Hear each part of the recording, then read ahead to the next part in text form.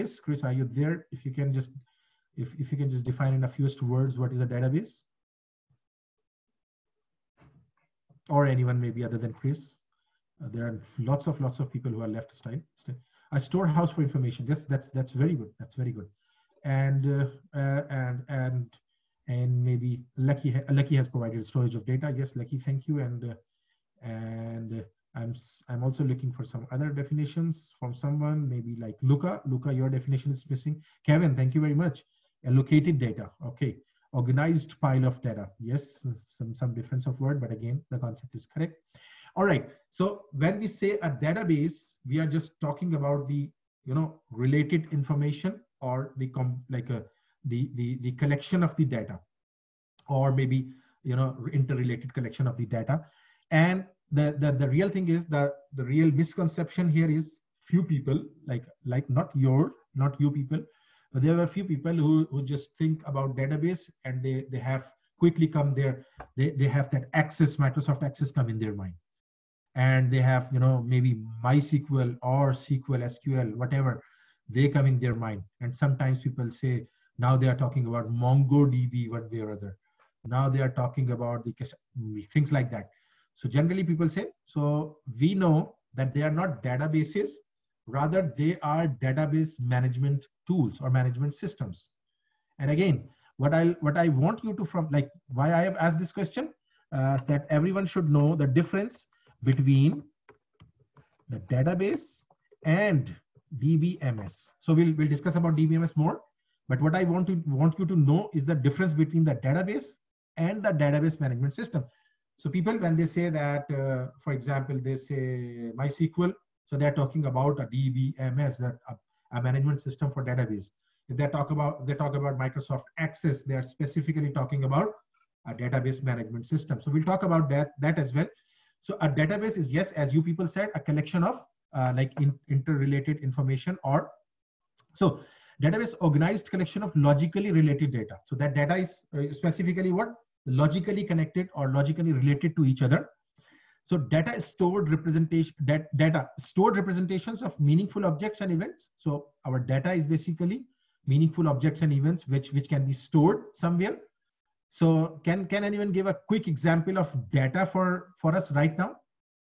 Can anyone give a quick example? Maybe after Lucas. Age. Jay says age. If we collect age of everyone, even though Jay would not like to tell his age to everyone, maybe. So yes, Lucas says address. Address can be collected.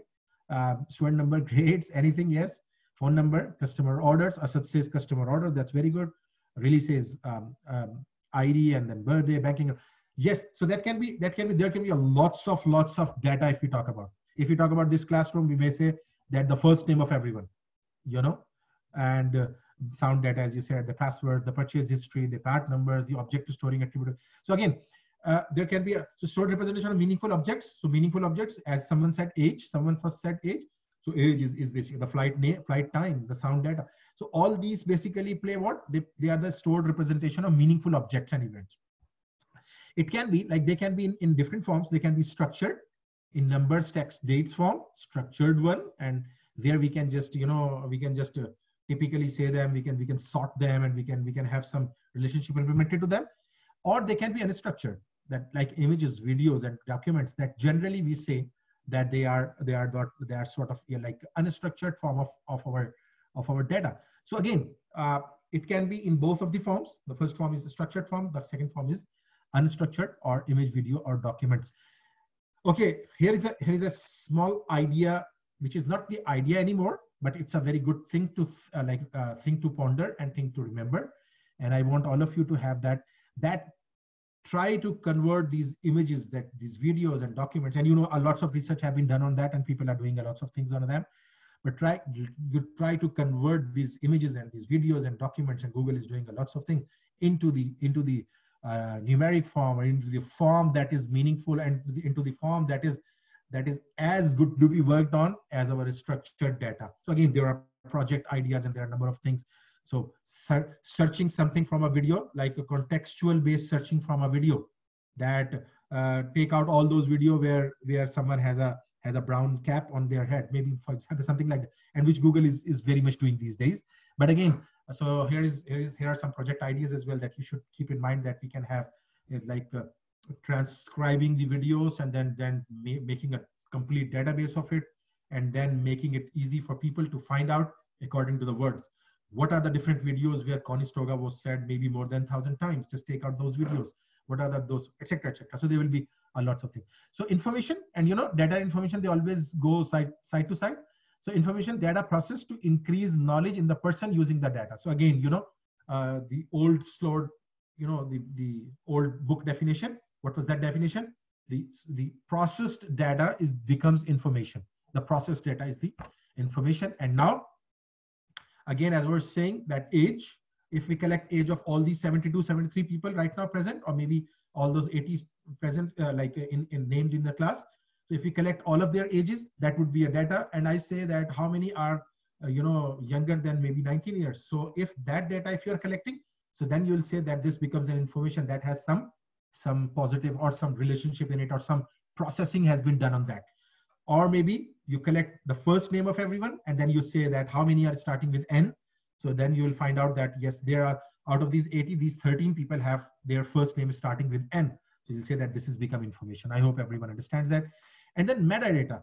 Everyone knows data that describes the properties and context of the user data. I hope everyone knows that. And I'll just add one quick definition. What I want all of you is to just remember one thing. It's what? If I write a definition of this, what should I write? Can anyone give me a... Oh, okay. So someone is asking a private question. Should I repeat this question in front of everyone? Someone who is privately asked a question. Okay, thank you.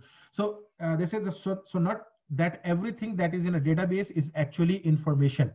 So just keep in mind here, what we are saying is that we have said that collection of everything, collection of like related data is called a database, or it's a data, and then organized collection of logically related data is the database.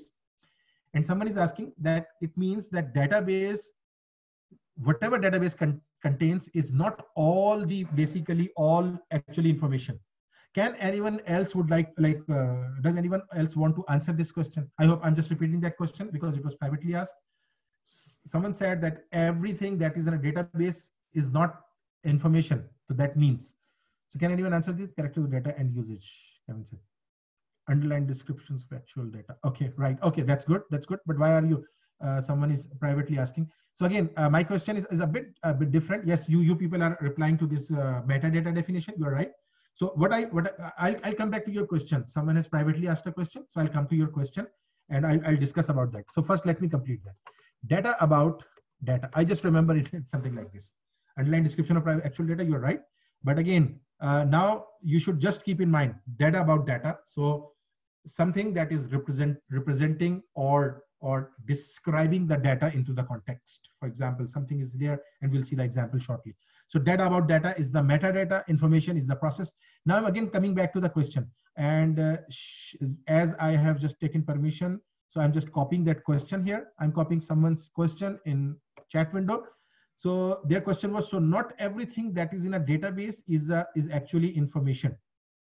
What do you say, Nick? I'll come to your point as well. I've not studied that point as well still. So I'm just asking this question. First of all, if you can reply to this question. So not everything that is in a database is actually information. Someone is asking. What do you say? Yes, Jake, your example is good. Nick, like a time of picture. Yes, Nick, thank you very much. You are right. But again, what is the answer of this question? I'm asking this question. So not everything that's in a database is actually information. Oh, that's good. Okay. Jake says they are correct. Not all data in a database is a meaningful data. Anyone else? I would like to have.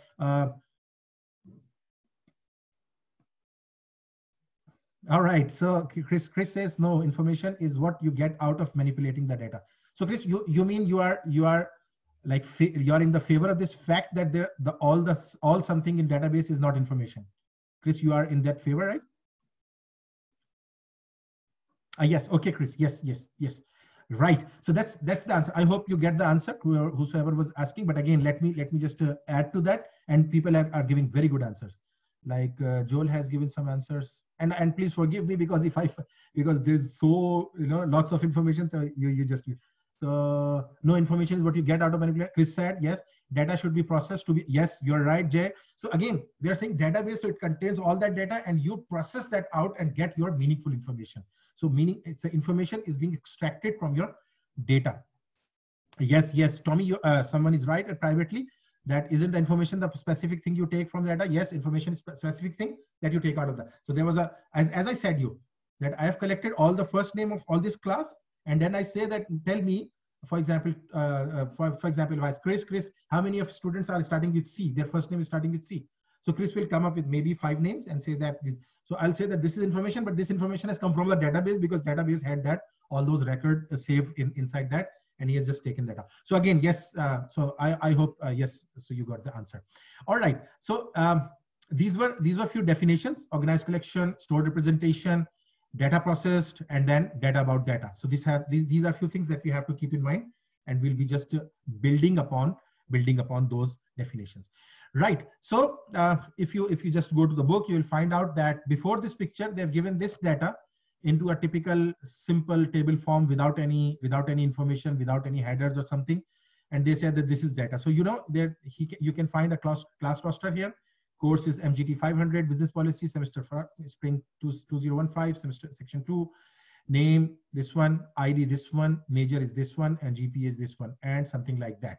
So we have got this this contact. So now this data is basically in a class roster form, and we can understand the relationship between these data, everything that we know that, for example, this Baker, he was in semester spring 2015, enrolled in business policy MGT 500 course, and this was the section number 2. So again, a context, a class roster context, or this course and this information is adding some important information about it.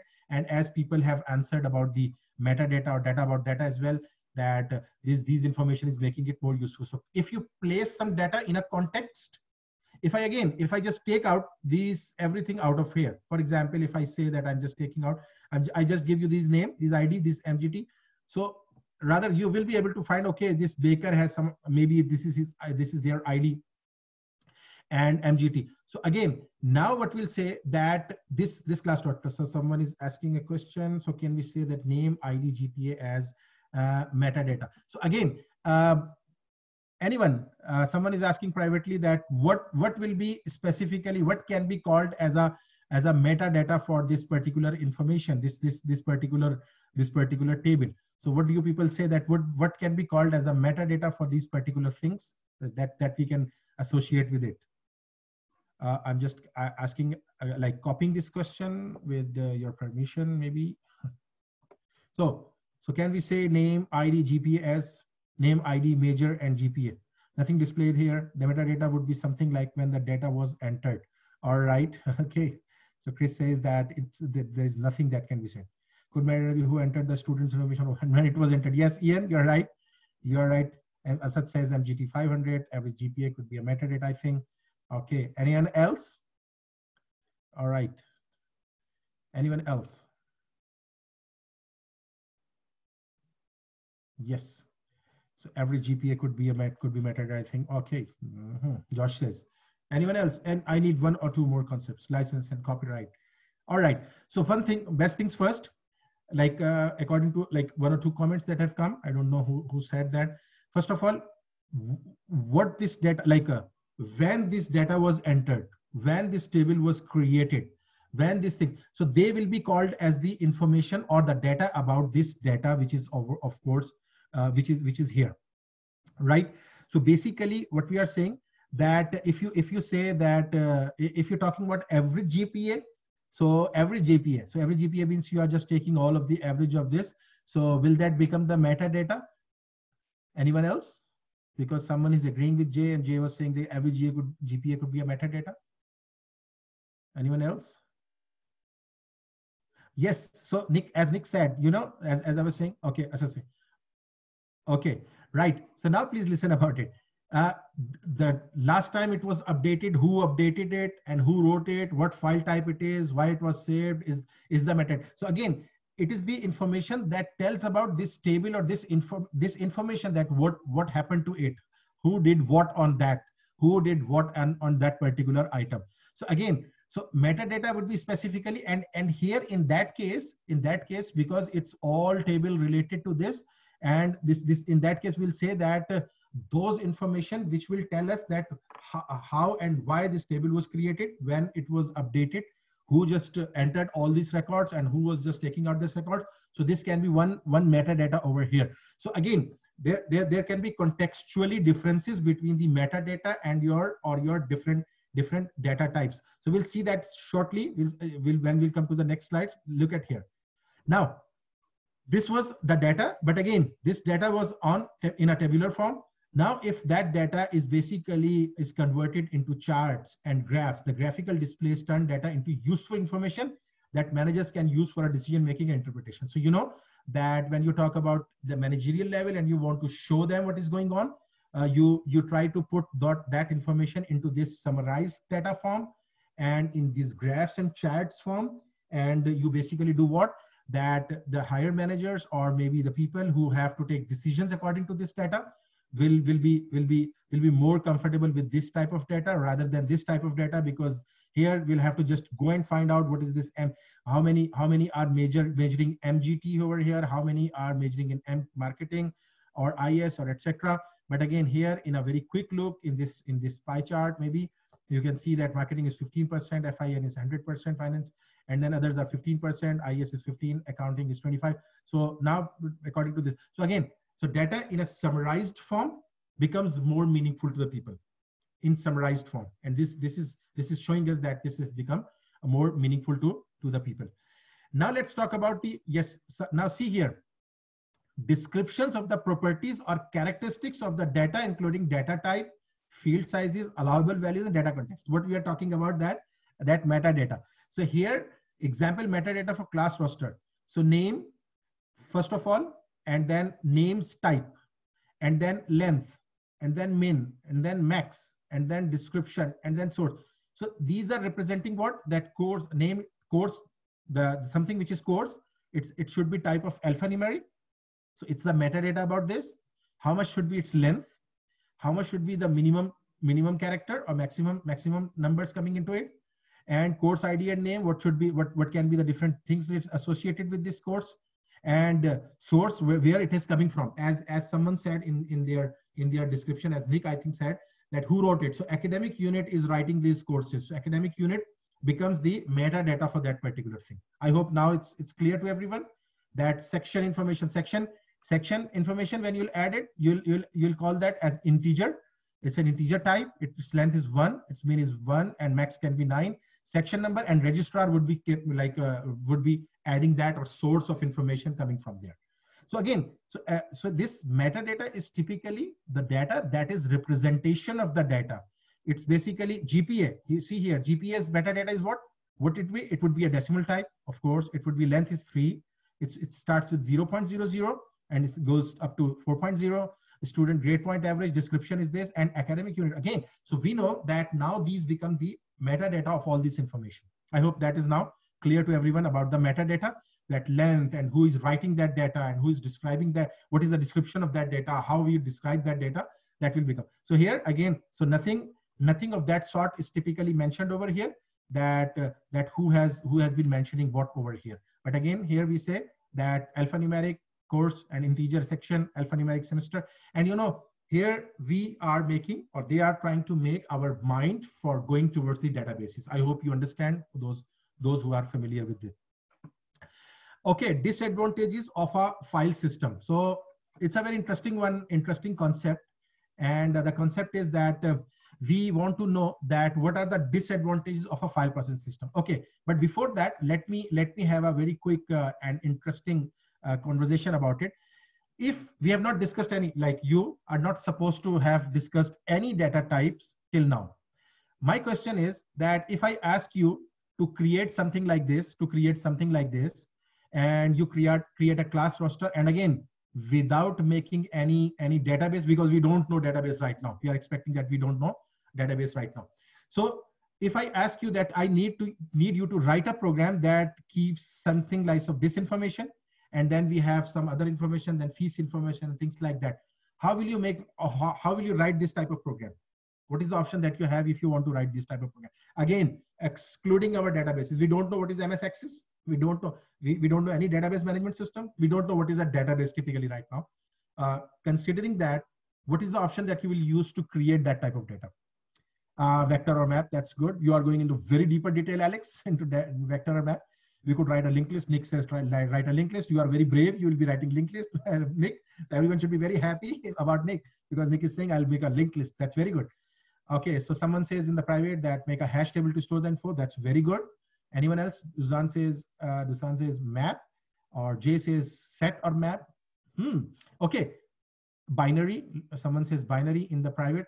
Okay, let me repeat my question again. And I hope people will be making sense out of it. I want you to write a computer program, to write a program in general that has this capability of storing information in this way as it is stored here, right? And there can be multiple tables, multiple, this type of, one of the class roster is this, maybe there is section 1, section 3, section 5, section 7, and then they have different courses as well and things like that. And I want you to write a program imitating all this information, and then I can search from that information as well. What you will do, what is the option that you have? Okay, Jane says that I'll create a class. Chris says class or a struct. That's very good. Very good. Anyone else? A class is actually a good idea, and the methods can contain finite. Oh, that's very good, Nick. Thank you very much. Someone is privately said binary tree. Very good. Here's like hash table, like a notepad, hash table, hash map. I would say class 2. Jerigo is also saying class 2. But my dear friends, my dear friends, put it into Excel. Lucas is class. Again, my dear friends. Okay, hash tables, abstract.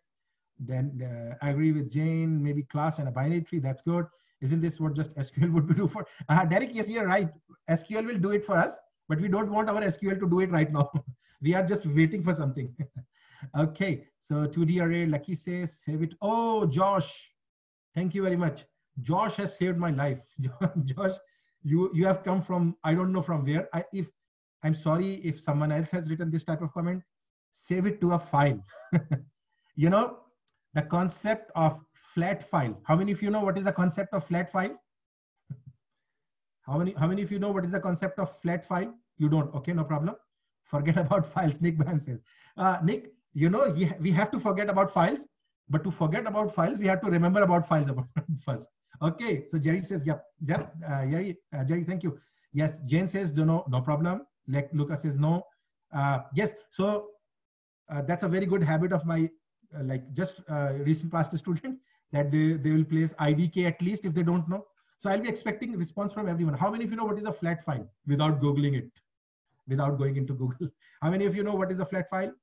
I'm expecting a reply from everyone. Chris, from you as well. Joel, not flat file. It's a flat file. Not familiar with the term. Nick says, no problem, Nick.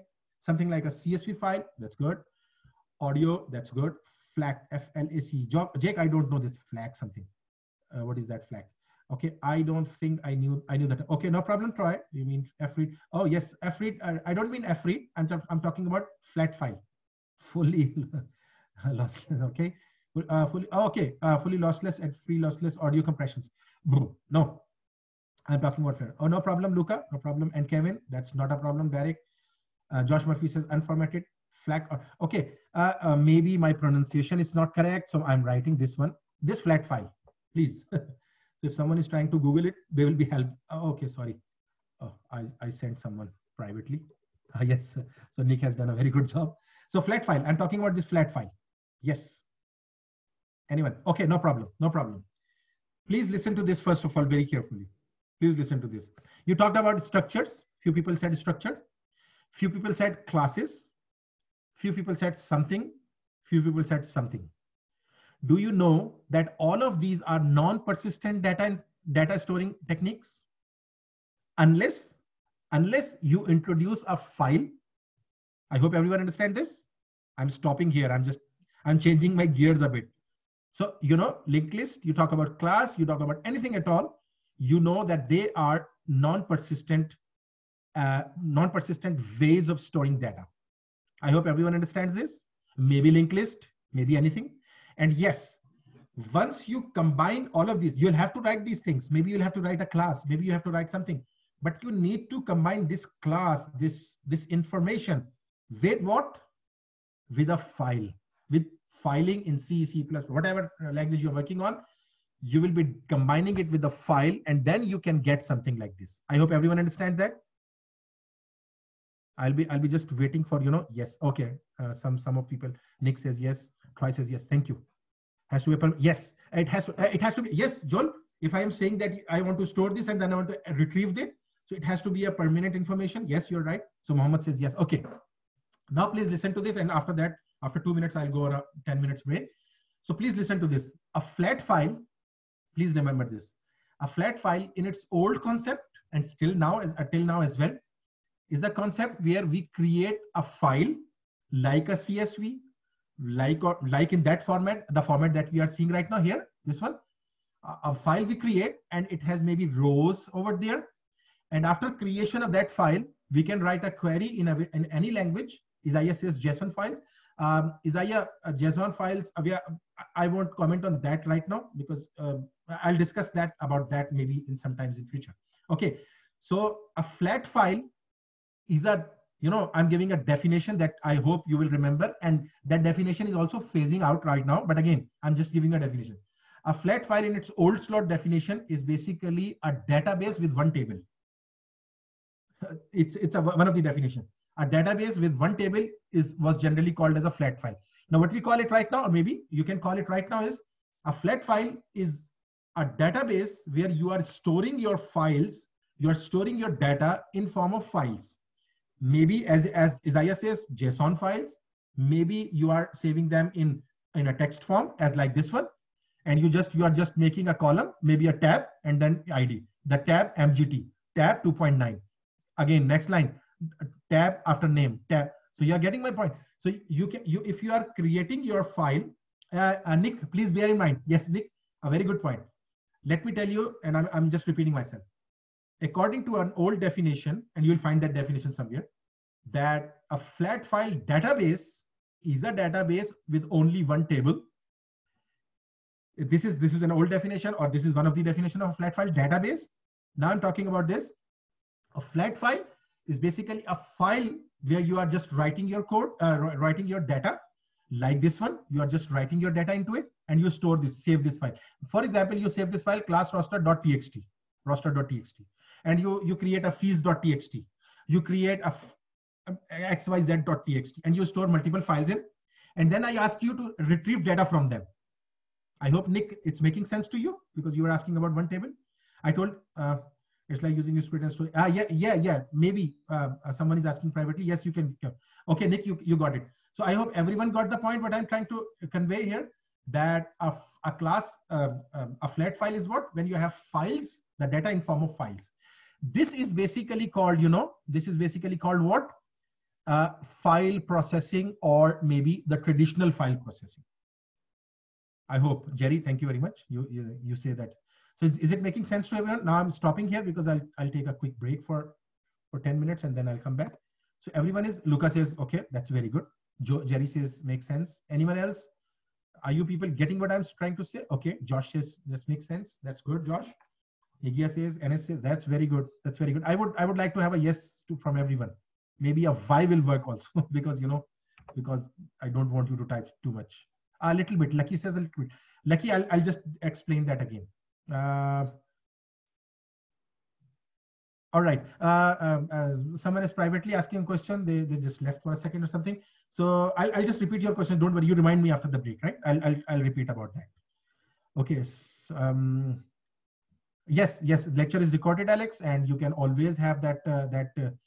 So again, I'll just repeat that. Don't worry, Luca and Alex. I will just repeat that. Just don't worry. So thank you very much. So we are taking a 10 minutes break. My watch is like 1:52. So I will be back right at 1:02.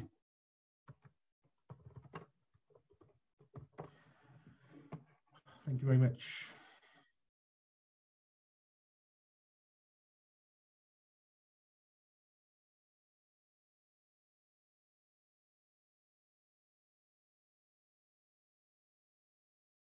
So now we'll start. So again, that's not a problem. Someone is privately asked that they will have to just in and out for the class. So no problem, because we have got that recording, so you can always see that recording. Just don't worry. Right. So again, so you'll be doing what? You'll be just trying to create multiple files, and those multiple files will be holding some different information. What is the problem that will occur if you try to do something like that? And you can do it right now as well. And for your information, for everyone's information, your first assignment is going to be like that. That you have to do what? You have to write a program in any of the language that you are comfortable in, and that should imitate our database. And I'll discuss about that and in your lab session when we'll come to our lab session. All right.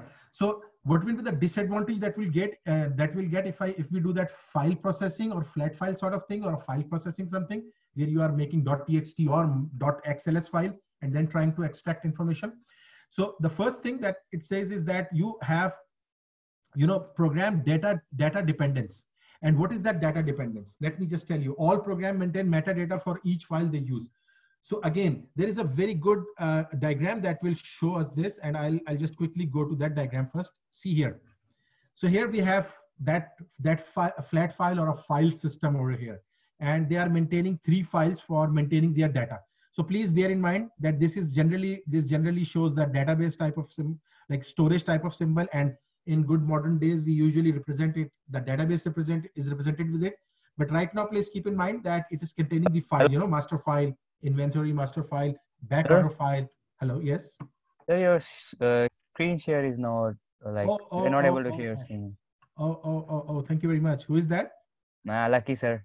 Lucky. So again, I usually say that we are always very lucky to have you in our class. No, sir. Like lots of students are like commenting, discussing in chat group. Yeah.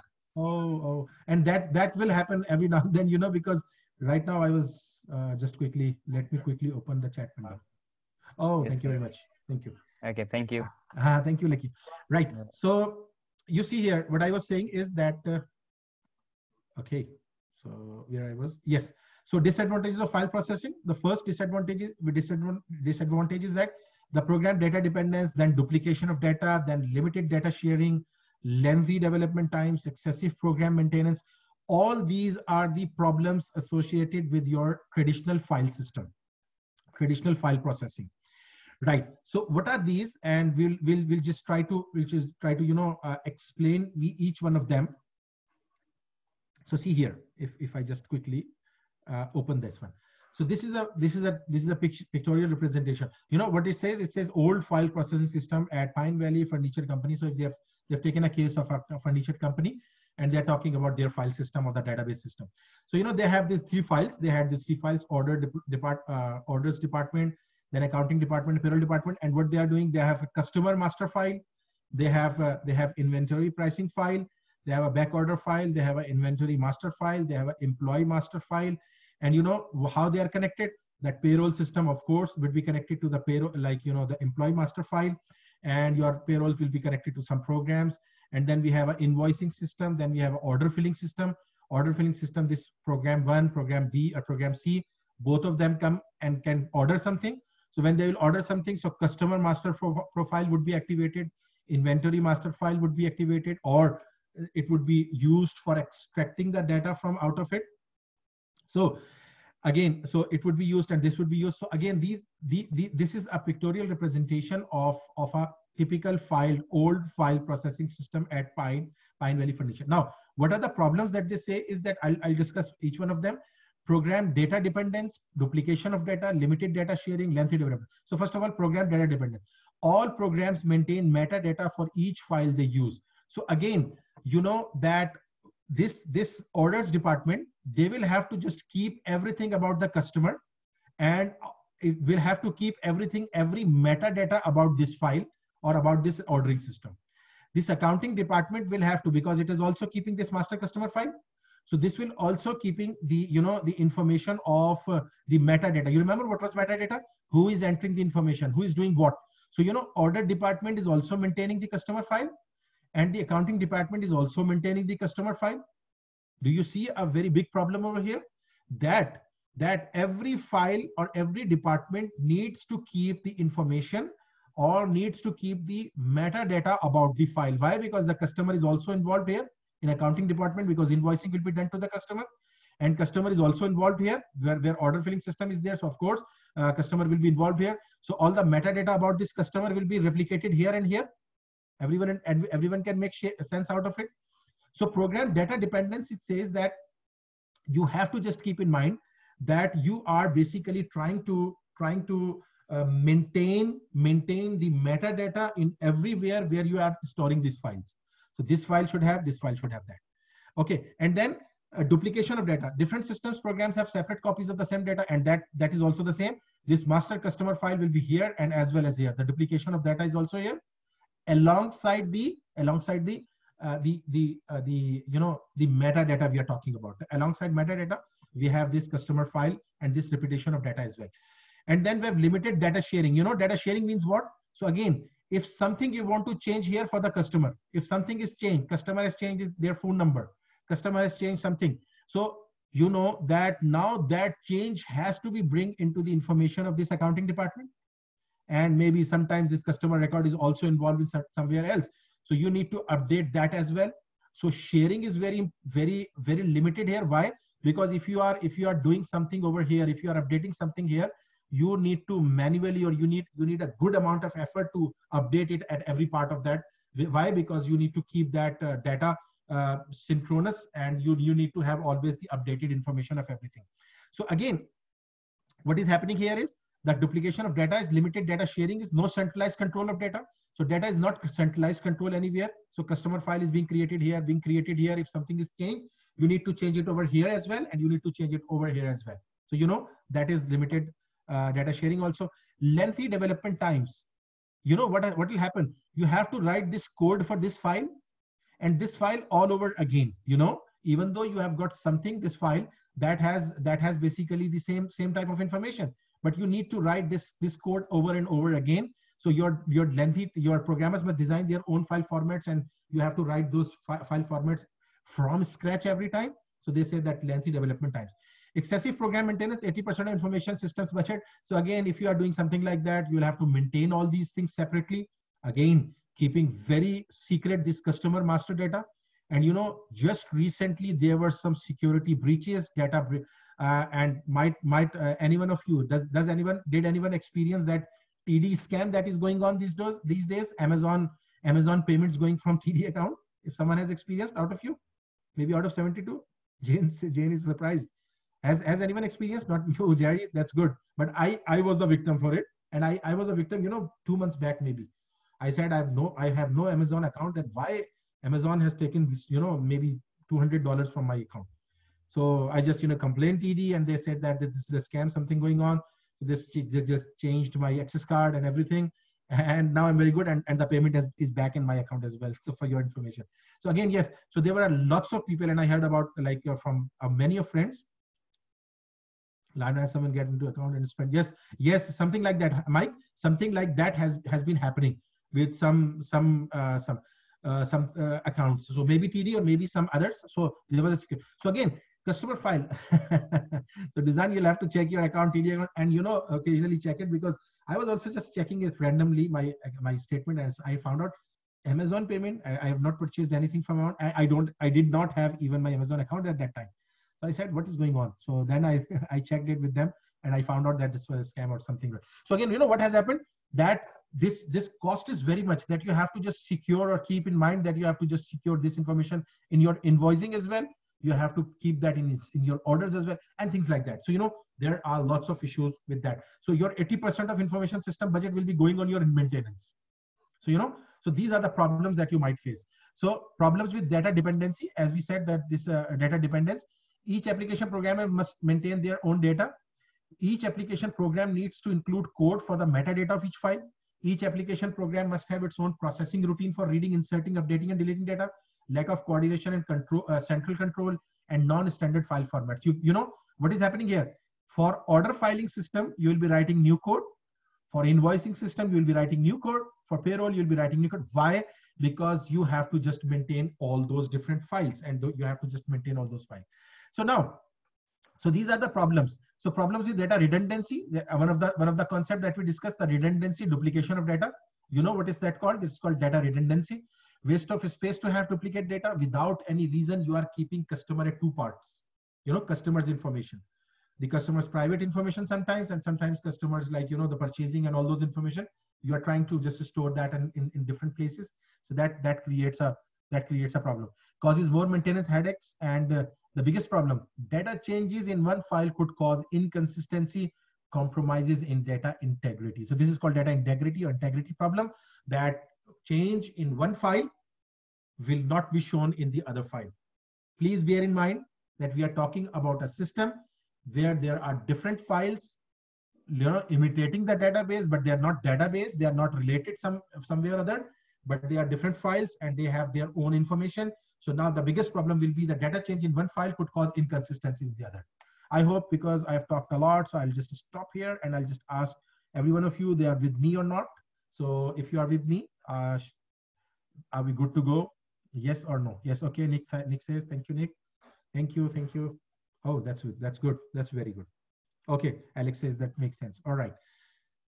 Right. No problem. No problem. If someone is leaving, no problem. It's not a problem, because you have your recordings with you. And because we have few students maybe out of Canada right now as well. So I'll try to just share this recording as early as the link for this recording as early as possible, so that you also get a chance to have a look at it. All right. So now all these problems, the biggest problem, the data changes in one file could cause inconsistency, compromising data integrity. Now the solution comes, and now the real part of our topic comes today. Here, central repository of shared data. So we have database approach. We have a solution. We try to do database approach. File approach was that something that we've discussed already.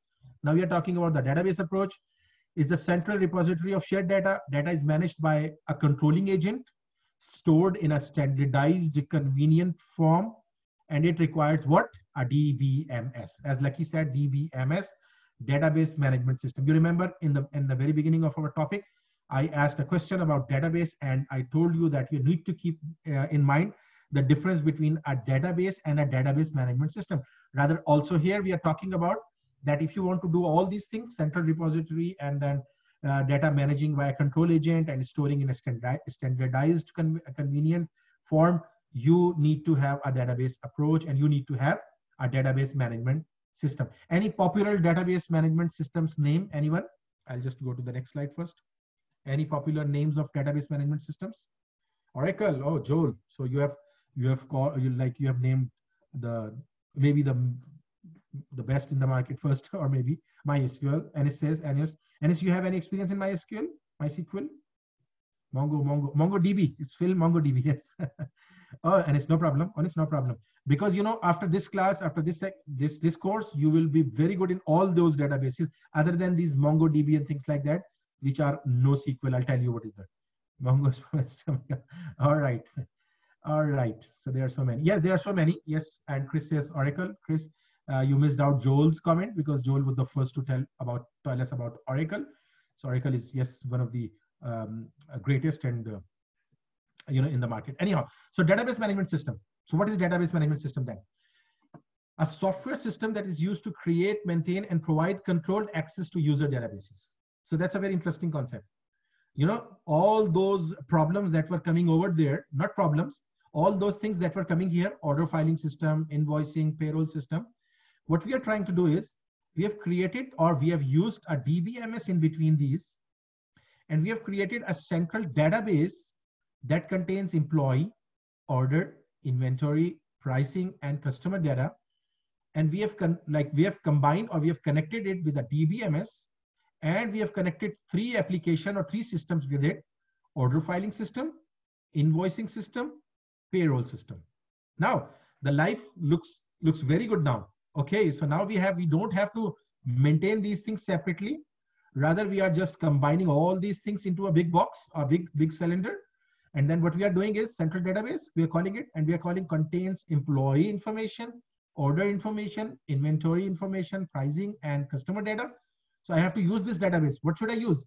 Use a DBMS, a database management system. Now, what is that database management system? Like how it will help me out? It will help me in a way that I can connect any application with it, and this will be good good to go with that application. I'll connect order filing system. This will provide information to order filing system. I'll connect invoicing system. It will provide invoicing information. I'll connect the payroll system and it will provide everything. Why? Because this central database has all those, nitty gritty, or all those components that I need to implement our database. So DBMS is what? DBMS is a good, a big giant something which is doing what? It manages data resources like an operating system manages hardware resources. So you know that operating systems lies in between your and your hardware. You are here and your hardware is here. Same like DBMS it's act like an operating system that will be in between you, this is you, and your database. So database management system, DBMS. And yes, people have named already a few of them, and we have lots of other database DBMS, and so basically we'll be able to just have we'll have multiple database management systems, and we can have those in our things. So anyhow, so DBMS, so the concept that comes over here is a DBMS. And what is a DBMS? Now these are very interesting and important concepts, and looks like I'll have to just discuss a few things in our lab session as well. So please bear in mind, I'm announcing something right now that our lab session will be important now because of two reasons. Something I will discuss from these slides as well, and then we have to discuss assignment 1, and we have to discuss lots of things regarding that Lucidchart or Visio as well. So please bear in mind that we'll have a very important lab session at least for this week. So elements of the database approach, data models. So first of all, we have few things or few elements that will be used to implement the database approach. First of all, we have data models, and I'll just quickly go through it, and we'll practically try to look at them maybe today or maybe in our lab session. Graphical diagram capturing nature and relationships of data. So first of all, what we try to do is that we graphically try to show the relationship and the nature of information between them. This is the first one.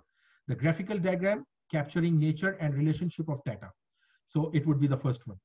Enterprise data model, high-level entities and relationships for the organization. So we have, first of all, graphical diagram, and then we have enterprise data modeling that will show high-level entities and relationships. I'll discuss about entities and relationship because there is these are by themselves concepts that are coming. But again, I'll just quickly. So it will just show the high-level relationship between these different things.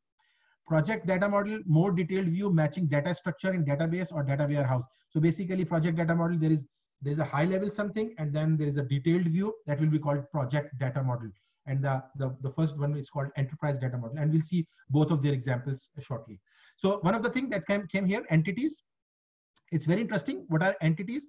Noun form describing a person, place, object, event, or concept. So we will be just trying to name something. As I said, employee can be a one entity. Student can be another entity.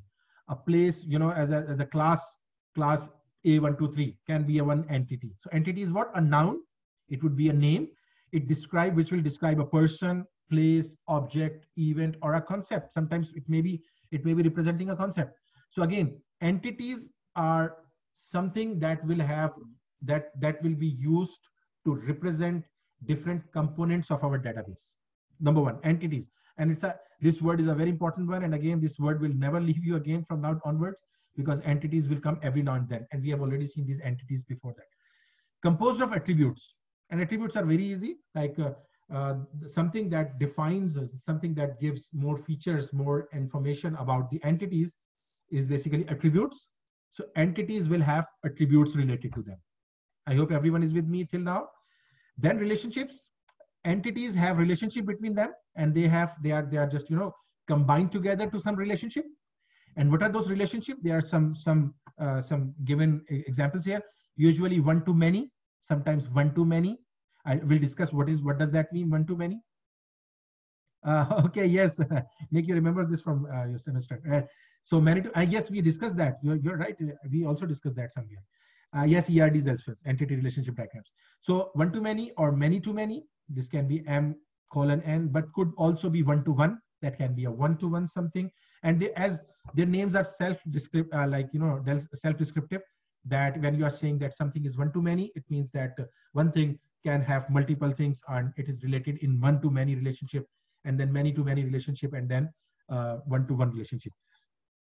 Relational databases. The database technology involving tables, relations representing entities, and primary foreign keys representing the relationship. This is very important, and I would like to all of you to just have a very much important to remember this term as well, with all importance. Relational database. It basically a database technology involves, you have used this DBMS word, and you all of you might know that there is something called RDBMS, relational database management system, or like system. So basically it's basically a relational database is what? It's a database technology that involves tables and relations representing entities and primary foreign keys representing relationships. I hope you have a slight idea of primary and foreign keys. Can anyone just quickly tell me? Again, you are not supposed to answer this, but again, anyone who has a prior experience, if they can tell us about what is a primary or a foreign key. Primary key is what? Anyone? Because we are going to do that, and we'll do that in lab as well. But right now I'm just asking someone without Googling if someone can answer primary key. The data object unique identifier. That's good, Joe. Primary key is unique for every data. Lucky, you are right. So it's unique for, so again, and what is the foreign key then? So 2 answers for primary key, 2 answers for foreign key I would be needing. Yes, anyone? Yes, I'm waiting for the answer from someone, maybe. Foreign key, anyone without Google? Primary key is a unique field, and foreign key is one that is another table that depends on that primary key. Jerry, thank you very much. Yes, you're right, Jerry. It's not something lava. Yeah, yes, you're right. Primary key in another table. Okay, Holmes has that primary key, reference to a primary key in a table. All right, so we'll discuss that in very much detail. But right now, for those not familiar, I'll just give a quick definition. Primary key, which uniquely identifies a record in a particular table. For example, if I start collecting your data into a table, so you all have one unique, maybe you all have one unique identity, and I'll make it a primary key that will only be for you, and no other one will have that. And mostly you have that, maybe ID in our environment or something. Student number, yes, Lucky, thank you. So and when we talk about the foreign key is, as someone said, that when this key or this key will go to some other table, and there you will be recognized. So that will be called as a foreign key for a particular second table, and we'll see that everything. Just don't worry. But you have to remember from this slide is that a relational database is something that involves tables or relations that represent entities and primary foreign keys, and they represent their relationship. So we'll discuss that in deeper detail. All right. So quickly, we'll have just look at some of the comparison of enterprise and project level data models. So again, we said that high level data models are the enterprise level, and then project level. So we'll discuss about them. Customer, order, product. First of all, my question: customer, order, product. What these three are called? Anyone? Quick answer I need. Entities. That's very good, Lucky. Thank you very much. Lucky is very active today. So they are called entities. Please bear in mind, everyone who is there and who is just trying to make, yes, try, you're right. These are entities. So customer is one entity, order is one entity, and product is one entity. And you remember what we discussed, that entities are like they get features, or they get their properties from what? The attributes. If you remember, they are called attributes. And we'll discuss that. So again, enterprise level diagram, which shows customer, order, and product. So these three are the entities, and they are connected to each other. And I'll tell you a very slight idea right now, and we'll discuss in our lab as well. Customer places order. Customer places order, and orders are basically are contained, or order contains what? The product. Every order will have some products in it. So these three are related to each other. How they are related? Customer places order, order contains product. And if you go in the reverse direction, product is contained in order, and order is placed by customer. So far, so good. Now, first of all, I'm not going into the deeper detail. I'll come back to this detail. But first of all, come to this segment of a project level data model. Now we have come to the project level data model. Down deep, a bit more detailed. Customer has what? Customer ID and customer name. So now these are what? Anyone in the chat window other than Troy and Lucky? So what are these called? Customer ID and customer name. Anyone quickly? Attributes. Thank you, Josh. Thank you very much. Not primary key, Alex. These are the attributes representing customer. Yes, thank you, Wang. This is the These are attributes. So customer will have customer ID, customer will have customer name, and they place order. Order will have an ID, order will have a customer ID, order will have an order date, order date. Okay. Then order is basically order contains order line. There will be an order line, like there will be different orders or order line something. This order line will have, they will have what? The products inside it. And a product will have product ID and standard price. Order line will have quantity, how much quantity you are asking for or something like that. So order is basically order contains an order line which has products in it. Right, everyone? So this is a project. So now quickly, this what this diagram means, what these typical symbol means, and I hope if you have used this Visio or you have used that Lucid chart, most of you know. So now what it's saying, it's basically showing one customer can have many orders, one-to-many relationship it is trying to show. I hope everyone understand. And order and product, because multiple orders can have multiple products in them. So a product has a many-to-many relationship with the product. Is that right? Order has many-to-many relationship with the product. If you talk about customer, again, in a detailed form, customer has many orders, customer can place many orders. And as you see that customer ID here is what? Yes. Now, other than those 4 who have already answered. So I need all rest. Customer ID here is, yes, it is NS, it is saying it's like behaving as a primary key. You're right. And then if you talk about that customer places an order, so order is basically what? That it has order ID, customer ID, and order details. What is the foreign key over here? What is the foreign key over here? Customer ID, yes, customer ID twice, yes, customer ID, yes. So we'll see that, and yes, that is what that this customer ID will be helpful of finding out about the customer. Phil, you got the point. I hope you are surprised. So you mean you are starting to get the point. Good. So then we have order can have multiple order lines. Order can contain multiple order lines, multiple quantities coming from different places. So the order lines will be multiple, but everyone has a single product. Single product means one product can be in multiple order lines. And we'll, again, please don't worry about it. I'll discuss that in a very deeper detail when time will come. But right now, are you getting this concept, everyone? I'm just placing a dash.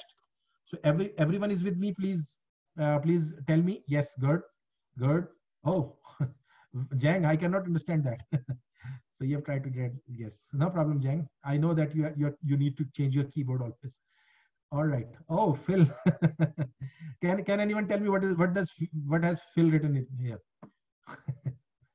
Can anyone tell me what is that? Lucky can tell me. Lucky, are you able to say me what is Phil writing here? Oh, Lucky does not know. So Lucky, oh, okay. So Phil knows that he knows from somewhere the Urdu and Hindi part. So he has written down, this is G sir, and this is yes sir. That means. So anyhow, so that's good, Phil. So I know that means you have good, some Indian friends with you. All right. So this one is that. So I hope. Okay. So I hope that everyone understands this. So now come to this one a bit more. So that is telling us that one-to-many relationship. One customer may place many orders, but each order is placed by a single customer. So orders can be many, but every order can have a single customer. Please bear in mind. And it sometimes becomes confusing because sometimes students come and they say that, sir, there are multiple customers. So why not it is also one-to-many? Why not it is many? So you remember, one customer can place many orders, but each order is placed by only a single customer. So order has a many-to-one or a one-to-many. If I go from that side, it will be many-to-one. And if I go from that side, from downward or like up to downward, so that will show that it's a one-to-many. So it has one-to-many relationship with this. So again, order is placed by this order is placed by, they can be multiple. So one-to-many relationship. I hope everyone understands that. And then this one order has many order lines. Each order line is associated with a single product. So every order line will be connected with a single, but every order can have multiple order lines. So this order has one-to-many relationship with this order line.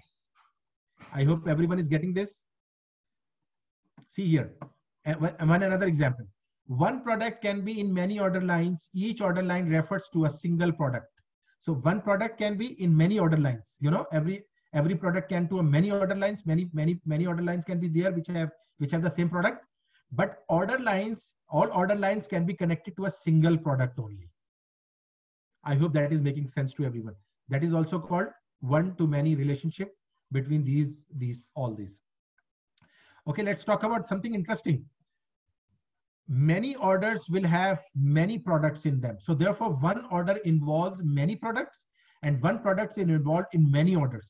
So many to many relationships. So this order, if we create any relationship between these two, that would be a many to many relationship. Why? Therefore, one order involves many products. One order will have many products in it, and one product involves many orders, and many orders can have that single product.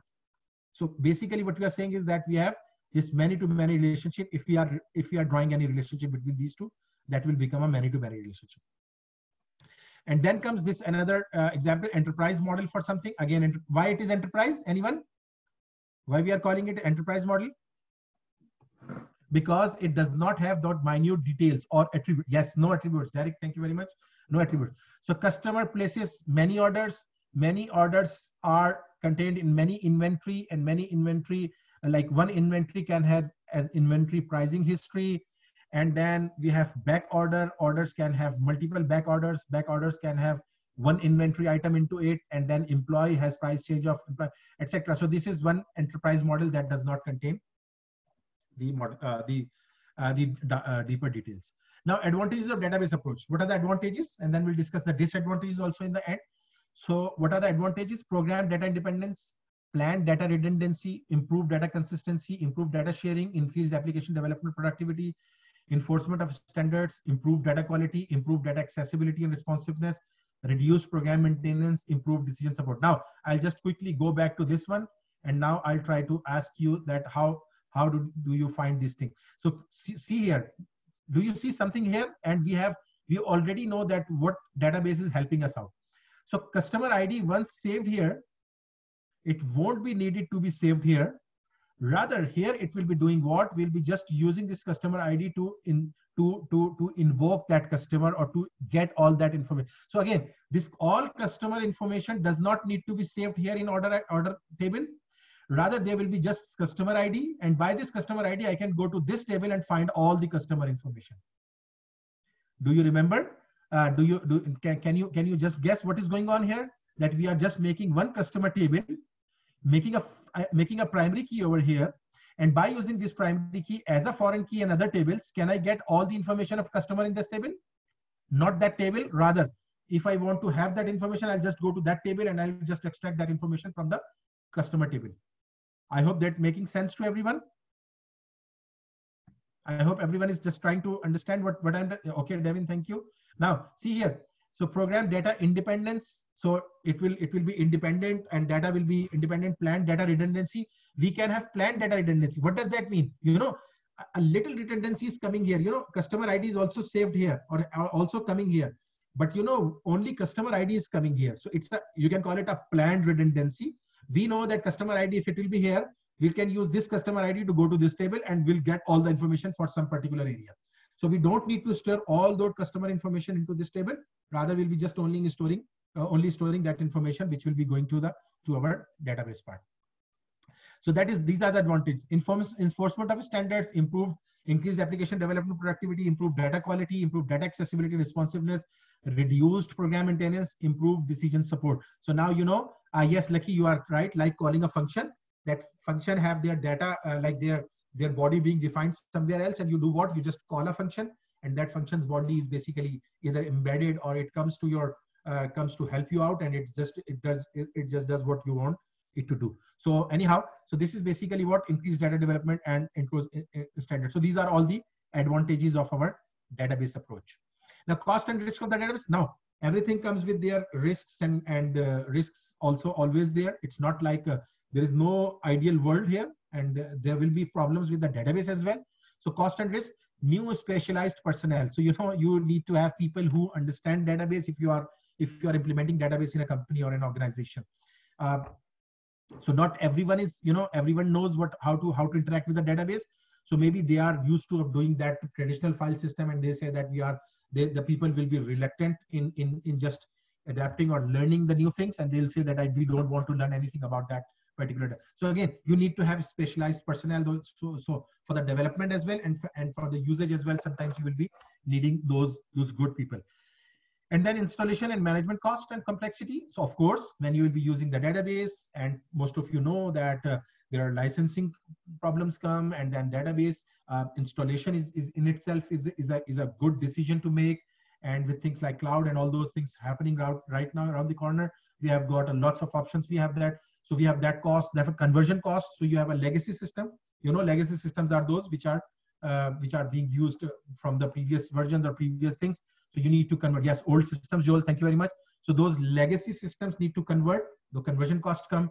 Need to explicit backup recovery, and for again, you need to have a. So in file system, you are saying that there is a problem that you need to keep record in multiple files. But one good thing about that was that if you lose one file, so you still have that other file and it has customer information. But that is a very small advantage is if you compare to all those things. Organizational conflict. What does that organizational conflict means? Again, different departments have different needs. So you need to just keep in mind that you have to design a database in a way that different departments or different organizational units do not conflict with each other. And your database design should be effective enough so that every department is basically easily just handling it out or easily just having it, accepting that. Right, the components of database environment. So this is a very interesting one. So we have certain components, and we'll discuss all those components in deeper detail in the coming slides. So we just quickly look at it. Database and database administrators. So there are people. There is a database and there is a data and database administrator. So there's a data and database administrator who is just, we'll discuss what is that database administrator. System developers, end users, and then we have a user interface. They are all connected to this user interface. This user interface is connected to application programs, and those application programs are connected to this DBMS. DBMS database management system. User interface is also directly connected to DBMS. Sometimes you will need to go to application program and go to DBMS. Sometimes you'll need to go to directly DBMS. Sometimes you'll need to go to a repository, something which we'll discuss what is that. Sometimes you'll have to do data modeling and design tools which are there. Database, this is very important.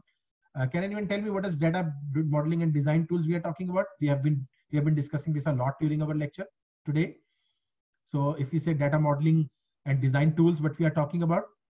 Yes, we are talking about those tools, Jerry, that provide us this facility of modeling, and we are talking about Lucidchart and Visio and all things like that, right? So again, so we have that type of thing. So we have these components of a database environment.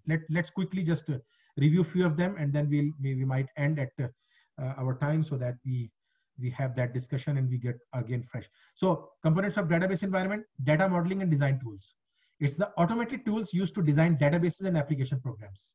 So those tools that are used for designing the database and application programs. So again, you need tools for that. If you are developing a program, you need some application programs, or you need some tools to design.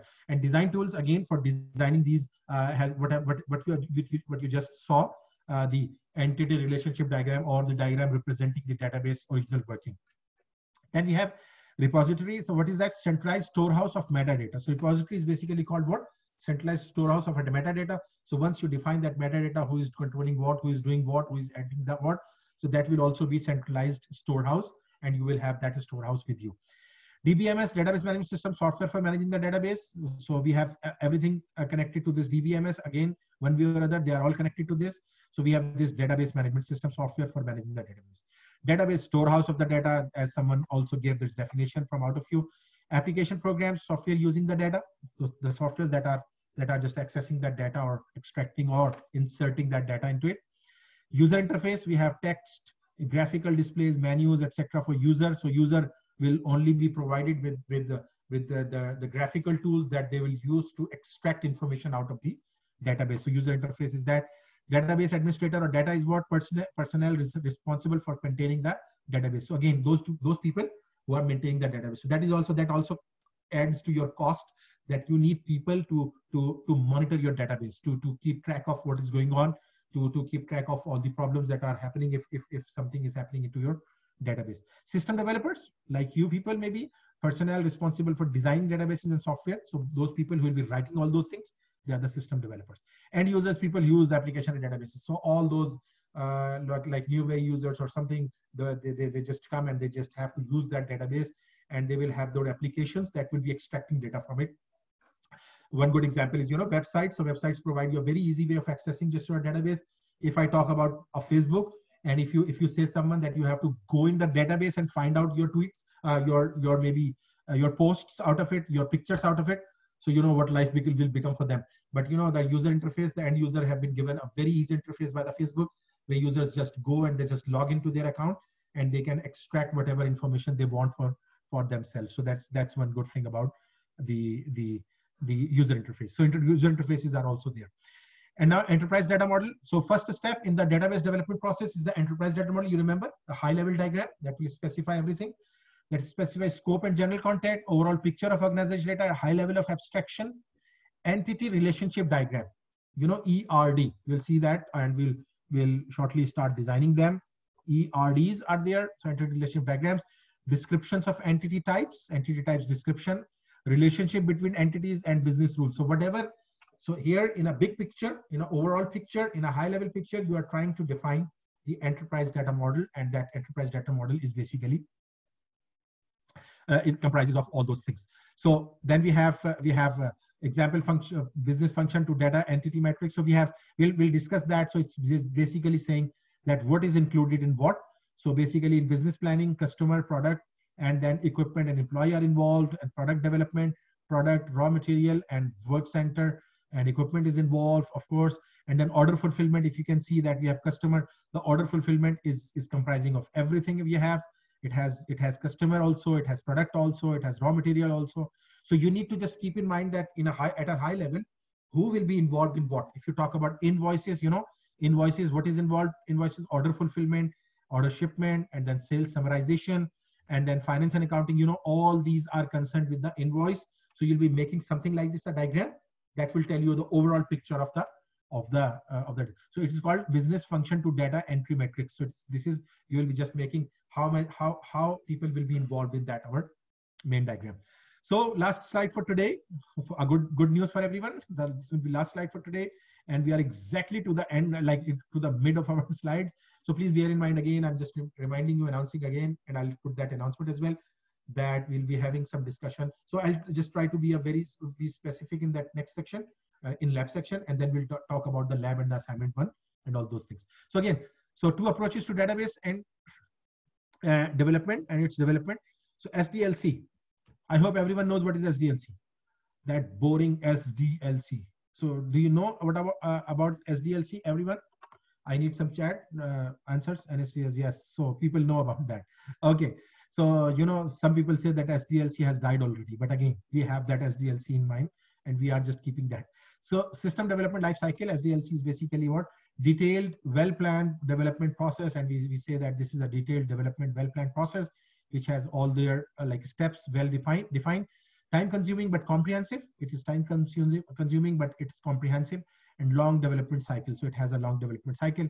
Then we have prototyping, that you would have studied that, all those in your maybe software engineering course or something.